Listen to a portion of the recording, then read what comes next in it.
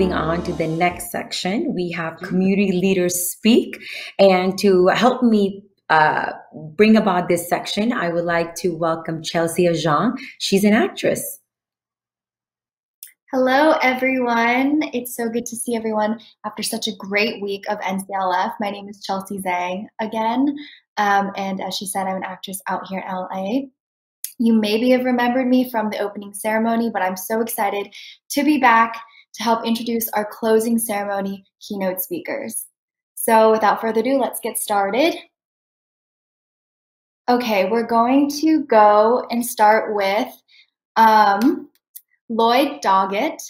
So U.S. Representative Lloyd Doggett represents communities from San Antonio to Austin in Texas.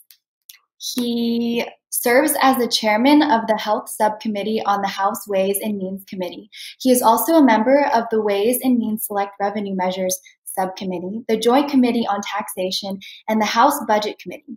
Prior to coming to Congress, Congressman Doggett served as Justice to the Texas Supreme Court. Representative Doggett is also a strong supporter of the AAPI community and has received numerous awards for serving communities and protecting the interests of seniors and children.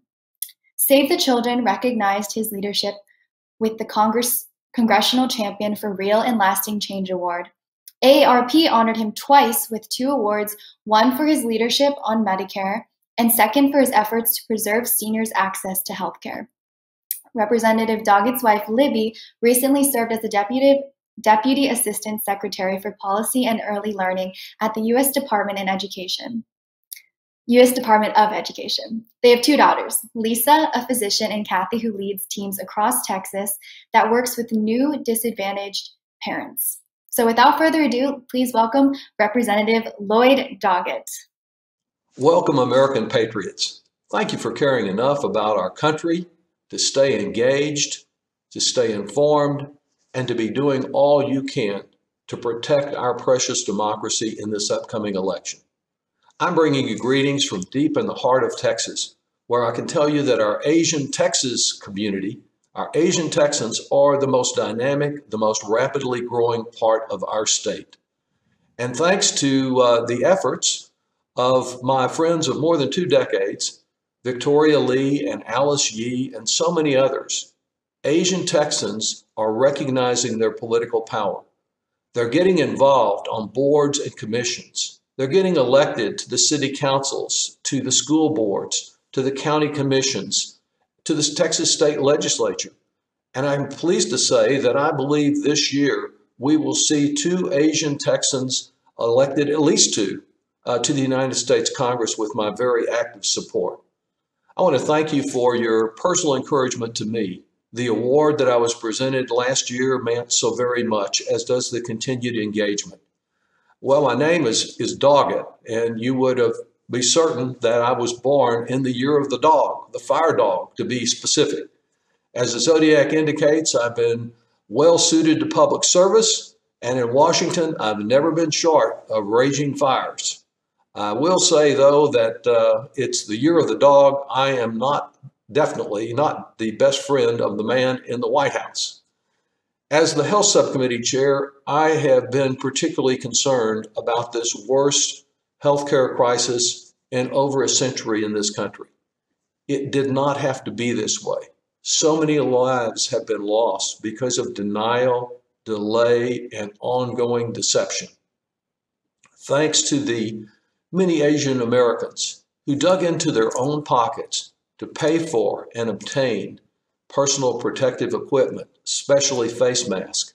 This week, we heard from the director of the Centers for Disease Control and Prevention, the CDC, who testified before Congress that wearing a face mask may be even more protective against the virus than getting a vaccine. The information we received at the same time was that the Postal Service back in April had on order 650 million free masks for everyone in this country. But those masks were never sent because they did not conform with the president's theory that a miracle was just around the corner and the virus would disappear. Think of all the lives lost because of that failure of national leadership. And all the small businesses that are out there struggling today to survive, some of them never to reopen. The families that have lost a breadwinner, who are struggling, wondering how they will pay next month's car payment or credit card bill or the rent or their mortgage. All of this could have been avoided. We've had repeated false claims about the China flu, about the virus, the Kung flu, and we know who uses these terms. I think it's not just prejudice and bigotry, though that's very real, but as a major way to deflect attention from the many failures of this administration. But they have clearly had consequences, direct harm to some of our neighbors, more hate crimes, greater amounts of bigotry. This is the danger that we face going forward. And that's why I was pleased to be a sponsor under the leadership of my friends Grace Ming and Judy Chu of our resolution adopted in the House this week, condemning all forms of anti-Asian sentiment. With so much hate speech these days, I think it's important to remember that the first attempt to build a physical barrier, a border wall, came in Texas over 100 years ago. The demand then was to build a wall between El Paso and Ciudad Juarez to keep out Chinese immigrants. They would steal American jobs, it was claimed, and traffic opium. Instead, of course, those immigrants who did come brought entrepreneurship, strong family values, respecting elders, and a willingness to work very hard at often the most difficult jobs, much as an earlier generation of Asian American immigrants built the railroads that united our country. Fear of those with differing appearance or language or religion has unfortunately been a recurring theme in America since our very origin. The Chinese Exclusion Act, the Japanese internment camps, and before either, back in the 1840s, the Know Nothing Party, whose native-born male Protestants opposed voting rights even for Catholic immigrants. I believe that America prospers when we reject such bigotry and xenophobia. American democracy through the decades has worked best when there has been a true competition of ideas between two strong political parties, when Americans can discuss and debate and disagree without being completely disagreeable. But that system has been greatly weakened in the last 3 to 4 years. For the first time in American history, the recent Republican National Convention did not adopt any party platform or set of governing principles, probably because they were just totally uncertain as to what this erratic president would do next. Traditionally, the Republican Party has stood for more international trade, not more allegedly easily winnable trade wars. It's emphasized fiscal responsibility and avoiding government debt, not led by someone who claims to be the king of debt, as is true today. Republicans once stood for strong law enforcement, not attacks on the Federal Bureau of Investigation and our intelligence agencies allegedly controlled by some mythical deep state. And they once recognized how important it was to stand up to Russia. But now we have a leader who has attacked most everyone else in the world, but has nothing but good things to say about Vladimir Putin, despite his aggressive nature. Nowhere will we see these issues drawn more clearly than among those courageous Republicans who formed the Lincoln Project. I encourage you to turn to their website and see what they've got to say. What would another term with President Trump look like? Well, I suggest if you have any relative or friend who has lived in Malaysia or Vietnam or Cambodia or even the PRC, you can get a pretty good idea. And we already have some strong and alarming clues. This week, the Attorney General called for using the Sedition Act against opponents. Trump has labeled people like me and my colleagues who didn't clap long enough for him when he gave a speech, he's called us traitors. And instead of affirming the essential value of the free press in a free and open society, He's used Stalin's term, enemy of the people, to describe reporters. He praises those who use violence against their opponents. And we just learned that federal officials actually contemplating the use of some kind of heat ray to remove peaceful protesters from the park across the street from the White House. The blame game will continue, claiming that immigrants are responsible for just about every shortcoming or failure in our country. And this will apply not just to those who enter illegally, but those who legally seek to become a student in America, who want to work for a high-tech company or a healthcare provider. It's not just about blocking those who may have crossed the border improperly, but it's about people who want to reunite with a spouse, a parent, a child. The anti-immigrant hysteria that is fanned by people like Stephen Miller and other ideologues knows no bounds. The blame game, we have to put a stop to that.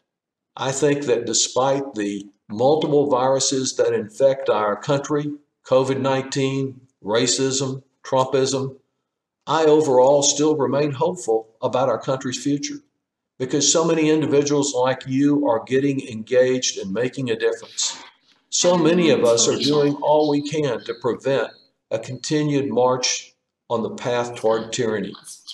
As your conference once again unites the rich diversity of cultures that originate in the giant continent of Asia, let's all unite to ensure that everyone is counted this month before the end of the month, that we begin to vote safely by mail as it can already be done in some states, and commit now to do more than just voting this year, but having a plan to reach out and get others who've never thought that their participation made any real difference to get them involved, because this year it truly does. In this most critical election in recent American history, the future of our democracy is on the line. It's on the ballot. Economic recovery and opportunity are on the ballot. More Asian American candidates are on the ballot. All America will be stronger when we truly leave no Asian American behind. Thanks so much. All right, that was a great message from Representative Lloyd Doggett. Thank you so much for speaking to us. Next up, I'm super excited to introduce Carol Moon Goldberg, who is the president of the League of Women Voters in California. Serving at both the local and state levels, Carol has been a member of the League of Women Voters, LWVC, for over 25 years, and for the past 4 years has served as their voter service director as well. In addition to overseeing production of standard voter service materials, she curated and wrote content for Voters Edge and coordinated the League's part in the televised programs, including the U.S. Senatorial Candidate Forum. Prior to joining the state board, Carol served as a program director for LWVC in the Reproductive Choices portfolio for 3 years. During that time, she represented the League in a coalition of organizations working on related issues, analyzing and following legislation on the issue. After practicing law for a time, Carol retired in favor of raising her 2 kids and managed to make a career out of volunteering. She served on the Sacramento County Grand Jury and remains involved with the system. She's very active in her children's school by serving on parent advisory committees and supporting various extracurricular activities of her children, organizing, fundraising, and chauffeuring them around. She has been married for 34 years to a very supportive spouse who also practices law in Sacramento and volunteers for several nonprofit organizations. Now, it's very important to remember that 2020 is the centennial anniversary of women's suffrage and a very historical election year. So we are so excited, and it is so fitting that we have Carol here to share her passions and thoughts with the AAPI community and to remind us why representation matters and why AAPI votes matter. So let's hear some remarks from the lovely Carol Goldberg. Sorry. Hi, thank you very much. I appreciate the invitation to speak to you all. I am honored that you're interested in my organization, and so I thank you. Let me start by quoting a suffragist from New Zealand. New Zealand actually allowed women to vote in all elections 25 years before America did. And this quote from Kate Shepherd of New Zealand said, "Do not think your single vote does not matter. The rain that refreshes the parched ground is made up of single drops." Being here in California with our dryness, that resonates in a lot of different ways. But it is our message and has been our message for 100 years. A single vote does matter. Don't ever believe that it doesn't. And really saying things like, do not think your single vote does not matter, is part of another form of expressing the power of we, because we are the single raindrops that nourish the parched ground. The League of Women Voters is a nonpartisan organization that has fought since 1920 to improve our government and engage all people in the decisions that impact their lives. The roots of the League of Women Voters lie deep in the women's suffrage movement, as Chelsea told you. It was founded by Carrie Chapman Catt, who was then president of the National American Women's Suffrage Association. And it was actually founded 6 months before the 19th Amendment was ratified. That shows you how confident they were that this goal would finally be achieved. Please don't.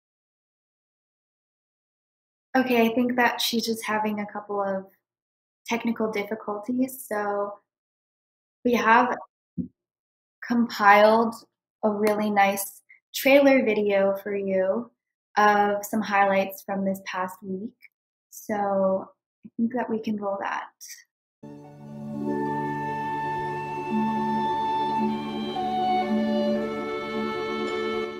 This event is jointly hosted by AAUC and CLUSA.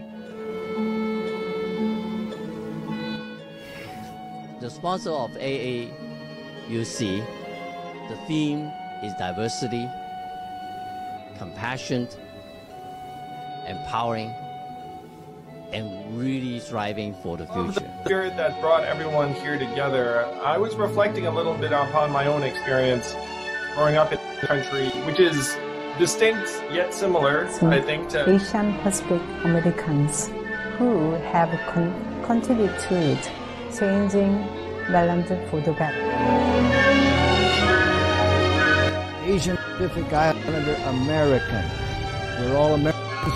We're all trying to help our country, to help each of us be a part of it. On behalf of our Governor Larry Hogan, this conference, as you know, is going to include some powerful keynote speakers, a lot of fun, very informative workshops, a exhibitor hall.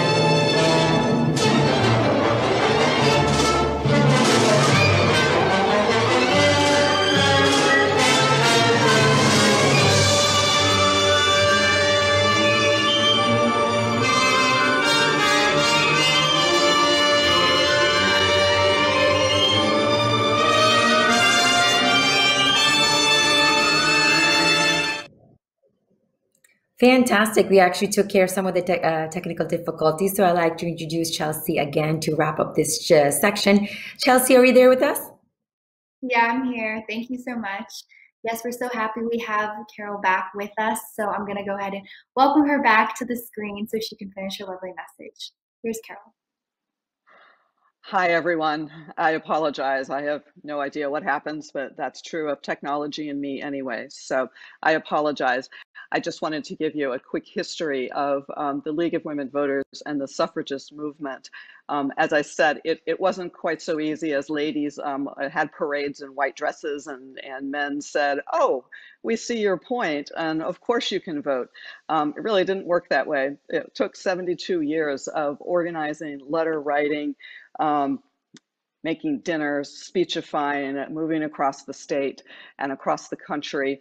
There was dissension sometimes among the ranks of the women who some felt wanted to do a state-by-state campaign, and some felt they should go directly at the federal government to get something like the 19th Amendment. And it wasn't easy. Those parades weren't so easy. The famous one in 1913 ended up with women being assaulted both verbally and physically by the men in the crowd and other people in the crowd. A little connectivity issues, but we're going to go ahead and keep going with our programming. We are so thankful that Carol even had time to talk with us. So I'm going to go ahead and pass it back to Amrita, who's going to take us home. So. Thank you, Chelsea. I know it's never easy when we start to have some technical difficulties, but thank you once again for our guests for being available with us on a Sunday. And to help me wrap up this section, I would like to introduce Dr. S.K. Lowe. She is the president of AAUC as well as the chair of the 2020 NCLF. To our honored guests and our respected speakers, we are very thankful that you can join us today at our closing ceremony for the 2020 NCLF. I want to apologize for a lot of technical difficulties we are having today with the broadcast, and then there was some delay in the start. My name is S.K. Lowe, and I'm the president of AAUC and the chair of this year's forum. We are very fortunate to have a lot of people who can help us with this event. We are very fortunate today to be here with the help of a lot of staff and all the supporting people who are behind the scene. We are actually have people that are made out of two of our volunteer teams, the NCLF, which stands for National Civic Leadership Forum. Our team is Asian American Unity Coalition. We call ourselves AAUC, and then also the Civic Leadership USA. So we are here very glad that we will be able to see there are more than that many people involved. We have actually a team of 22 co-hosts who are putting together the forum and everything for us. We also have 3 professional teams helping us to deliver, to put the content and manage the event for us. Out of that, the 24 organizer, and we have 10 different individuals and group performers. Plus there are 20 session leads and 160 more speakers and 600 registered guests. So we actually have a large group, and altogether we have shown that 750 attendees are here. The ownership of this forum actually belongs to everyone who participated. Let's go back to what we have said we're going to do. So this session that we are finally at our finish line after 9 days of marathon of learning from our community leaders around the country and benefiting from their wisdom. We have learned that we are actually sticking through our theme of Asian American unity And through that, we see that there's a power of we. So these are the purpose and the goal of our conference. We have achieved, provided an open forum for all API communities and allies to network and collaborate and to learn and empower each other, to build trust and solidarity, and to achieve our American dream. So looking back, this work has just begun, and there's a long way for us to get to our goal. So we actually organized our theme, our whole event under the power of we. So we have learned through this that firsthand we are diverse and we are compassionate, we are empowered, and we are the future for this multi-fabric of culture in this USA. So what have we learned also? There's some interesting facts that we can give about this conference that we are doing. So here we have, looking at that, as I mentioned, we have a registered list of about 600 guests, and the speakers, we have 160 and more. Exhibitors, we have 50, and sponsored together, we have 24. Our age group who participated in as a registered guest, those who are under 25, like 19%. The 26 to 40-year-old are 24% of our guests, and 41 to 55-year-old are about 31% of our guests, and the rest would be the 24% of the 55-plus-year-old. So as far as our ethnicity goes, we are more diverse than we had before. We have over 19 some ethnicity that are joining us. We have more females than male connecting with us, and we have altogether 27 learning sessions and 8 cultural performances in here. So what are the takeaways from this event? We learned that Hoover is a very powerful tool, but it's so new to many people that everybody was expecting a direct link to the sessions, which doesn't happen, and they have to download the application and then go into it through the front door and navigate what session is available at that time. And I think our philosophy of being an open forum, a bottom-up grassroots approach really works for us, because without that, we would not be able to get the diversity we're looking for, the broad spectrum and age and gender, and also as well as race that are our attendees and our speakers. The topics we have are really, really impressive to me. We have the breadth and depth, and they are very current and also looking at future events and issues. For the community, we feel we have created a very collaborative environment for people to work together. And I'm very pleased with the delivery, which are of high quality, except for some technical glitches here and there. One of the disappointment is that we see the numbers that are participating in real time is very low, but we expect that to be better as we are able to deliver these recorded sessions in later time. So we have about 30 some live presentations that are recorded, which is accessible through Hoover until the forum is taken down. Now the forum somehow, even last year's forum, is still up in Hoover. So I would expect that this 2020 National Civic Leadership Forum will be staying on for a long time.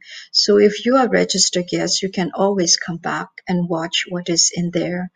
But if you are not, those sessions are all archives in both of our websites, the CLUSA website as well as the AAUC website. During this event, we see that there are almost close to over 2,800 messages being communicated between everybody. And we have 56 posts on the community board. 166 pictures taken, and people are creating meetups. There are 9 of them, and I attended a few myself. So I like to kind of recap what we wish for the outcome and want to see that we have developed a deeper understanding of our diverse and compassionate community. And we have established more collaborative opportunity to build trust. And we are one step closer to building our AAPI unity, even if this is only a baby step. So we feel that with our bigger commitment in civic engagement, we would have a greater impact in 2020 and beyond. So from this, I would like to ask all of us, that we continue to visit Hoover for all the missed sessions that we have missed over the past events, and also visit the exhibition hall where all the 50 organizations and businesses are there. Go visit with them, because the session, the Hoover will still be up for a long time to come. Bid on the auction items, they are really at a bargain and really don't want you to miss those. So we extended the auction until the end of this month, because this month we are so busy with trying to catch up with all the sessions and everything. So it becomes very busy for us. So we like to have you kind of come back and visit and also bid on the auction. It's called the 32 auctions. Go into there, set up your bid, and then be able to participate. You'll get a lot of bargain from that. So keep up with your established contacts too. We like you to know the people that you have meet up with, and then try to keep up with them and establish further opportunities to collaborate together. Lastly, I'd like you to join AAUC and be part of our volunteer team for the 2020-2021 next year's National Civic Leadership Forum. With that, I would like to turn over the forum to Amrita, who will introduce the press conference, and then she will be talking about who are the team of the partners that we are here for our press. Thank you very much for joining us, and we are moving into the 4th segment now of our event.